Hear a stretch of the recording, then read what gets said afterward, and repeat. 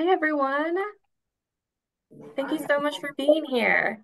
I'm Diana Farias. I am one of our marketing specialists here at Mount Carmel. Welcome to our wellness webinar. Today, we will be speaking about colorectal cancer. As you might know, March is Colorectal Awareness Month. So today we're going to be talking about the myths about colorectal cancer and really getting to the facts. Today, Dr. Charles Taylor will be joining us. He is one of our excellent providers and he has a wealth of knowledge. So can't wait to learn more. Dr. Taylor, I'll hand it over to you. My name is Dr. Taylor. Also, I go by Chuck. We have a few slides to go over first, and this is my intro slide. But I am originally from Akron, Ohio.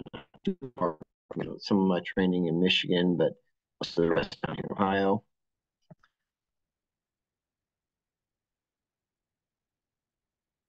So, things here. And once we get to the question and answer, over the slides, just if you see something on one of these slides that you want to refer back to, just remember which slide and we can go back to it. You see here kind of a picture of the colon. It's about 5 feet long. The picture on the left illustrates that best. And when we do a colonoscopy to look for polyps or cancer, we have an instrument that goes that entire length. The actual diameter of the colon is a few inches wide, depending on which part of the colon you're in. And then on the far right, it's kind of got a picture of what looks like, we call them lesions. The smaller ones would probably be polyps and the larger ones would be cancer.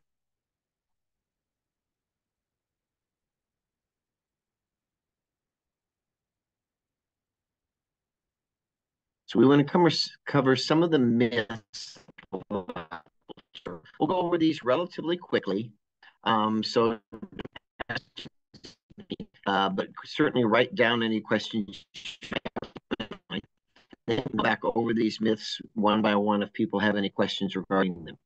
First off, people think that only older adults get colorectal cancer. Well, you'd be correct in the sense that the average age that people get them is in the 60s. But unfortunately, in my career, I've found it in a 21-year-old girl. And because we've been doing colonoscopies now for about 25 years preventatively, we're actually seeing colon cancer drop in the 50 and over age group, but it's going up in the 30 to 50-year-old age group, and we don't know why. So we've moved our screening from 50 to 45.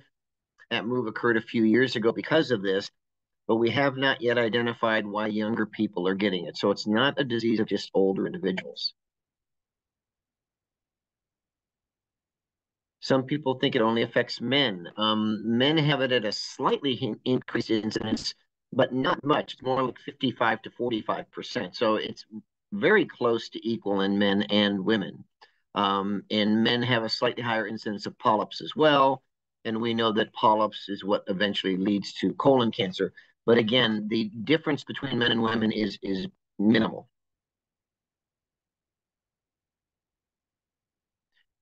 This is one of the biggest ones I hear from the individuals who don't want to get a colonoscopy is that, well, I don't have any family history. Each year in the United States, there will be 150,000 new cases of colon cancer, and only about 5% of those people have any family history. So 95% of the colon cancers we find each year in the United States have no family history. So having a family history is a reason to get screened sooner, but not having a family history is not a reason to avoid getting screened.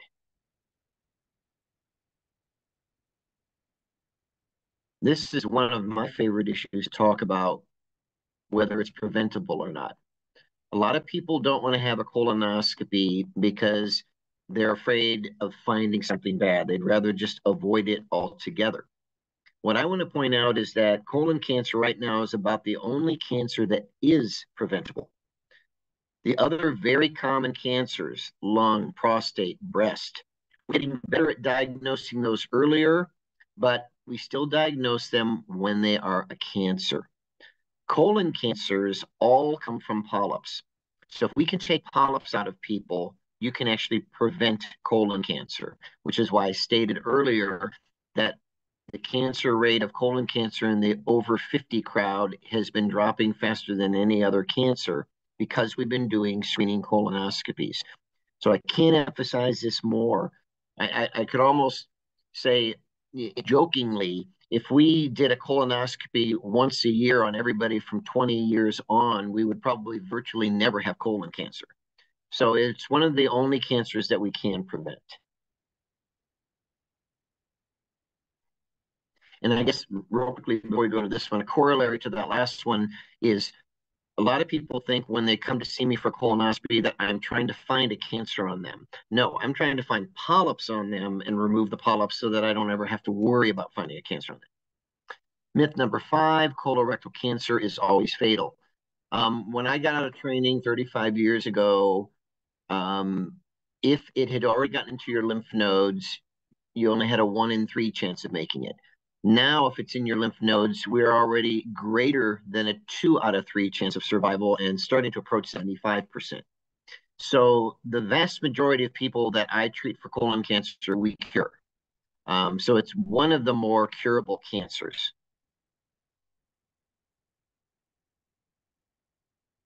By the time colon cancer symptoms are noticeable, the advancement of cancer is much further if we find it when people are asymptomatic.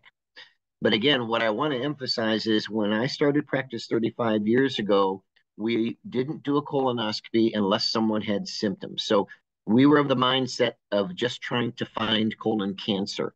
And because we waited until people had symptoms such as bleeding or abdominal pain or a change in their bowels, we frequently had the cancers found when they were much more advanced and harder to cure. Now that we do colonoscopies on asymptomatic normal people just for screening, the few cancers we find are usually much earlier and less advanced. But what we're really trying to find are polyps before they turn into a cancer so that we can actually prevent the cancer from occurring at all.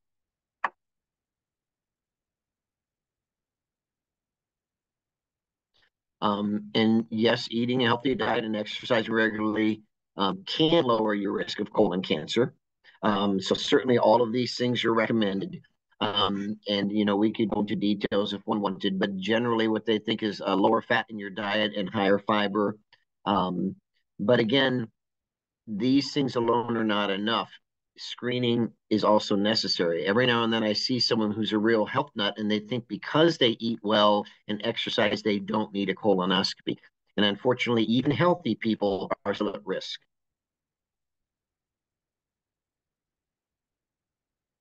So colonoscopies, you're completely asleep for colonoscopy, so painful isn't an issue. Inconvenient, a little bit. I've had 5 colonoscopies on myself. The worst part is the day before, it's the bowel prep.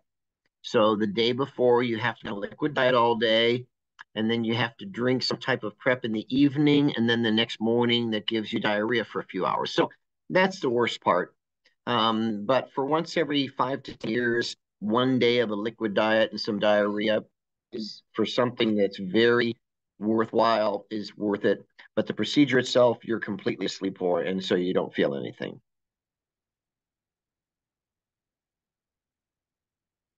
And did you want me to talk about this slide, or did you want to talk about it? I can talk about it, Dr. Taylor. Um, Essentially, the importance of getting a colonoscopy, like Dr. Charles Taylor just announced, it kind of leads us to making sure that we speak to your primary care provider. As mentioned, prevention and early detection is important. If you scan this QR code, it'll take you to InQuicker, which is where you can schedule a primary care visit with your provider, or if you're looking for one, that would be an excellent way to start. Now, in case you joined us a little late, you can definitely leave questions in the Q&A section of our Zoom. You'll see it towards the bottom. And we did have a few questions that were submitted to us on social. The first one being, is it hereditary? So again, 5% of the cases we find each year in this country do have a hereditary component. We're understanding it better and better. There's a number of genes now that we actually can isolate so that if we do find colon cancer on somebody and they have a family history, we can actually study specific genes to try and see who in the family is at risk. And again, we will then go and test everybody pretty much in the family tree below that point to see who might be carrying those genes. But the majority, 95% of colon cancers each year, do not have a genetic connection. That's really good to know. I know I didn't know that, so I think that's important to keep in mind. The second question that we had was, I read that the age of colonoscopy has changed. At what age do you recommend we begin to get tested? Good question, because I only mentioned that we had moved it from 50 to 45, but there are some other numbers you should know. That's for the normal risk person with no family history. Let's say you have a first degree relative, a mom, dad, or a sibling who's had colon cancer, then it's 5 years earlier than that. It's 40. So if you're a 41-year-old and your dad had colon cancer, even if he had it at age 70, you should be getting screened at 40, not 45. And then to make it even a little more confusing, let's say your mom or dad got it at a young age, say at 47. Well, then you're supposed to be screened 10 years earlier than they got it. So for a father at 47, the children should be screened at 37. So the, trying to simplify it again, 45 years is when we do everybody, even the low risk person. Age 40, if you have anybody in the family with colon cancer, regardless of the age. And if you had someone who got it young, you're supposed to get screened 10 years before that parent.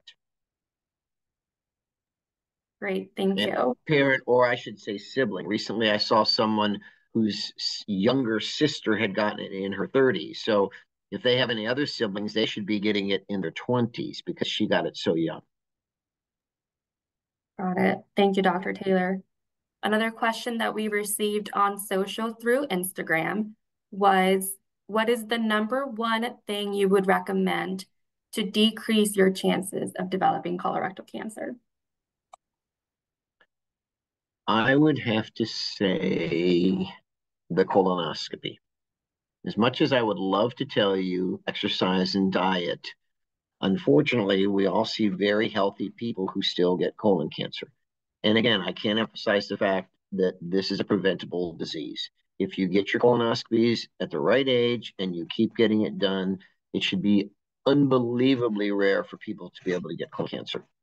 One of the things we talk about, which maybe someone's thinking about right now but hasn't posted the question, is if you've just had a colonoscopy where all the polyps are removed, how long would it take for a new cancer to grow? We call that the polyp cancer sequence. And what that means is you have a normal lining of your colon, starts growing abnormally and turns into a polyp, and then that eventually grows into a cancer. We think that that is a 5 to 10 year process. Okay, so it's not like you can get a cancer in a year after a colonoscopy. So that's one of the reasons we emphasize get your colonoscopy, get rid of any polyps you have, and then you have 5 to 10 years where you can be pretty safe that it would take that long for something bad to grow. And if you have polyps, we make sure we do you at the 5 year mark. Now, some polyps we're starting to change to 7 years if we think they're a little bit less risky. But the bottom line is probably the safest thing you can do if you're asking for one thing is do your colonoscopy when you're supposed to and continue to get them as often as you're required. Thank you, Dr. Taylor. We have a couple questions on the chat. What are some signs you need to be checked for colon cancer? So if you're worried about symptoms and signs, obviously rectal bleeding would be one. Abdominal pain might be a symptom.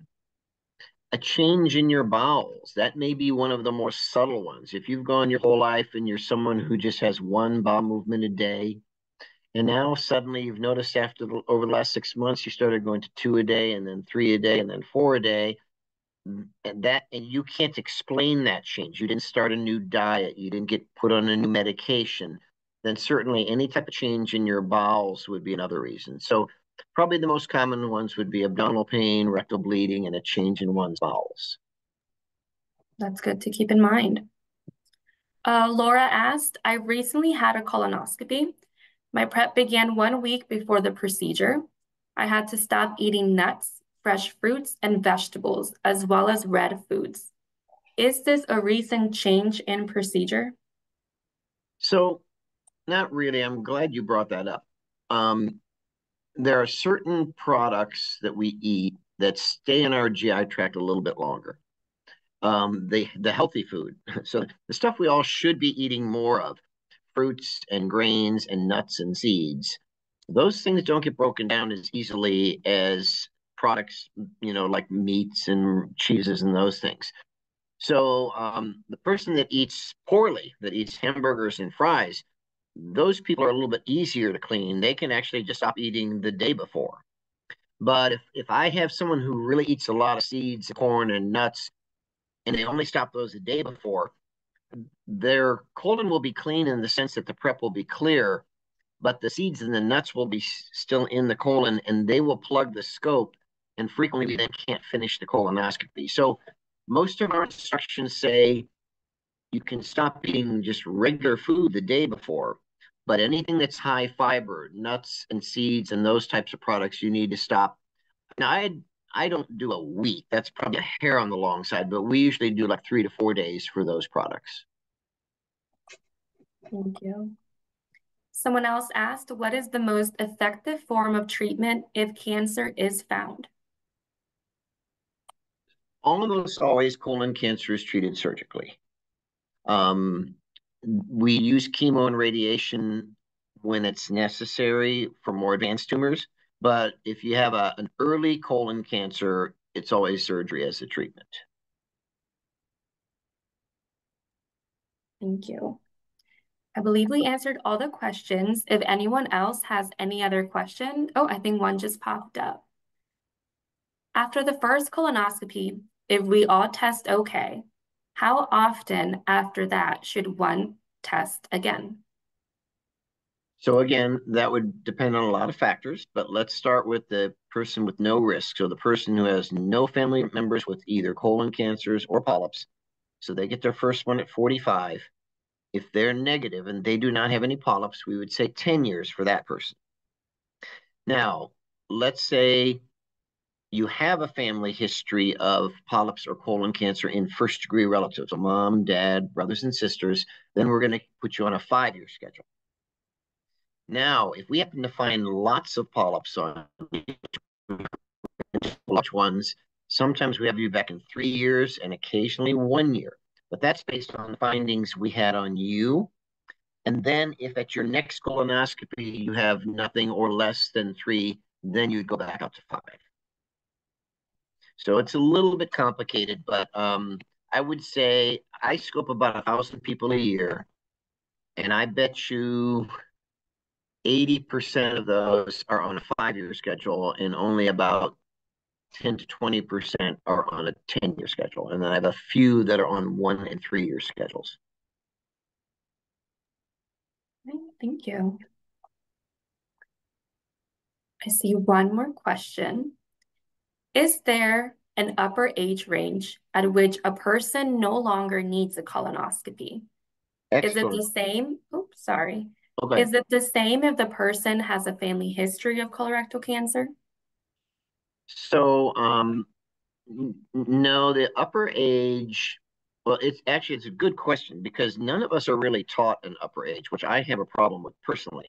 Because I know a lot of my patients who were told at what I think is a very young age, like 70 or 75, even if you at 65 told not to do this anymore. But if you think about it, it's actually relatively easy to figure out. You don't even have to be in the medical field. If I just told you it takes 5 to 10 years to grow a cancer, you don't want to be stopping it when someone still has 25 years life in front of them. So 60-year-olds probably going to live at least another 20 years. They should still be getting it. So I actually looked at actuarials, at insurance company actuarials, and I looked at them, to see how long people live. I was a little shocked that the typical 80-year-old lives 9 more years. But once you hit 90, you only live 4 more years. So I usually use 85 as my cutoff, but that's assuming good health. Now, I have people in their 70s who already have advanced dementia or other high risks, so I obviously would not advance past to 85 on those individuals. But I tell people my mom at 86 still sold real estate and still played in an 18-hole golf league. And, I wouldn't tell someone like that to stop having colonoscopies at 70. So I personally, in my healthy patient population, stop at 85. Thank you. That was a good question. That's for routine screening. And obviously, if you're 86, still doing great, and now you have one of those symptoms that we discussed earlier, suddenly you've had a change in your bowels or bleeding, then we would scope you for symptoms. But for routine screening, I stop at 85 if the person is in good health. Got it.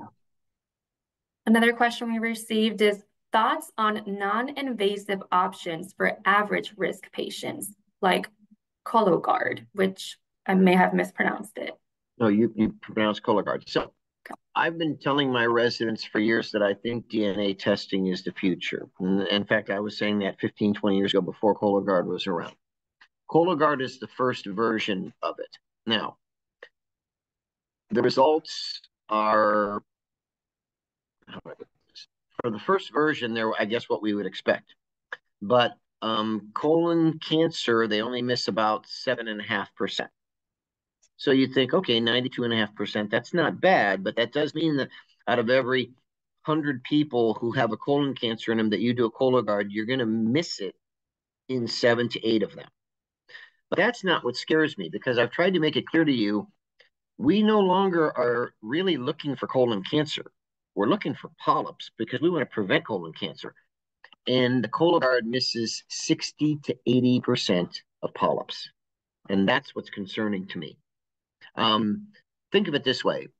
When I first got out in practice, we were only scoping people looking for cancer. And so we didn't do them until they had symptoms. And unfortunately, the cancers were much more recent. And for those of you who are old enough, then Katie Couric got on TV and did a colonoscopy after her husband, who was 41 years old, died of colon cancer. And it was after that that the whole mindset in this country changed, which was let's scope people who are healthy and asymptomatic and let's remove their polyps so that they don't get colon cancer. So we've been doing that for 25 years. We're seeing colon cancer drop. And now we introduce this product, Cologuard, which misses, and the actual number is 58 to 82% of polyps, which means we've gone backwards. Now we're missing polyps and we're just waiting until we detect a colon cancer. So I guess I'd say, do you want to do a test on yourself that pretty much is only going to find it when it's converted to a cancer? Or do you want to have a test done that gets it when it's a polyp and when we can remove it? So I do find the Cologuard is great for that patient of mine who keeps refusing their colonoscopy. It's amazing. I can tell them all the reasons year after year they need a colonoscopy and they won't do it. The minute I get a Cologuard and it's positive, then they agree to have the test. So I'm glad the test is out there. I use it for my patients who keep refusing colonoscopy. But for anyone who's reasonable, the best test by far is a colonoscopy. I am hopeful that in the future that test will be as accurate as a colonoscopy. And then we will only be doing colonoscopies on people who that test is abnormal.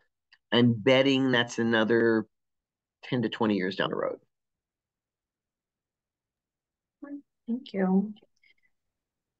Now, I don't see any more questions in the Q&A section. So if someone was interested in scheduling a primary care appointment, I'll go ahead and put the QR code back in here for anyone that would like to scan it. And actually, I see one more question.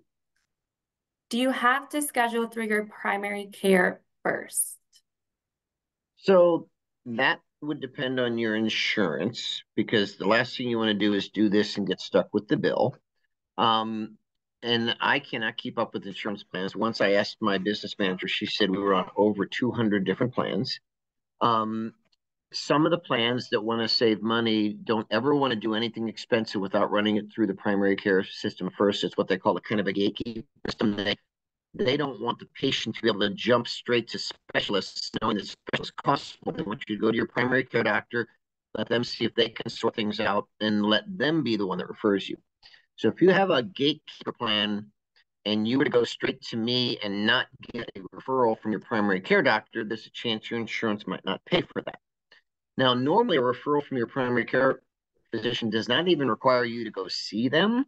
If you were to I remember when I was younger and my doctor said I only had to come in every 3 years. Let's say I saw my doctor at 44, and so I wasn't supposed to come back till I was 47, but now I just turned 45 and it's time to get colon cancer screening. Usually, all you have to do is call the doctor's office and say, hey, could you have my primary care doctor send a referral for colonoscopy? And that would just be sent straight to our office, and then you could get it without even having to go see your primary care. Now, a lot of executives are kind of have a more expensive insurance plan where their company insists they get a colonoscopy. I even had a few patients, very high up executives, who their company even paid to get them screened before the national average. So if you have a plan like that, well, you could come straight to see us, and it would be covered. So I guess to be safe, run it by your insurance company first. Although I'll be honest with you, trying to call insurance companies and get straight answers is not easy. Probably the easiest is just call your primary care doctor and say, could you just please send a referral for this? All right, thank you. Does anyone else have any other questions? Please feel free to drop it in the Q&A. If you joined us a little late and missed the first half of this webinar, we will be uploading it to our Mount Carmel Health website, so you'll be able to find it there. Now, I don't see any more questions. So, Dr. Taylor, thank you so much for joining us. I really appreciate your time. I know that I learned a lot, and I'm glad that we were able to have this conversation. Thank you very much. Right. Have a wonderful evening. You too. Thank you, everyone, for joining us. Have a great evening. Bye. Bye.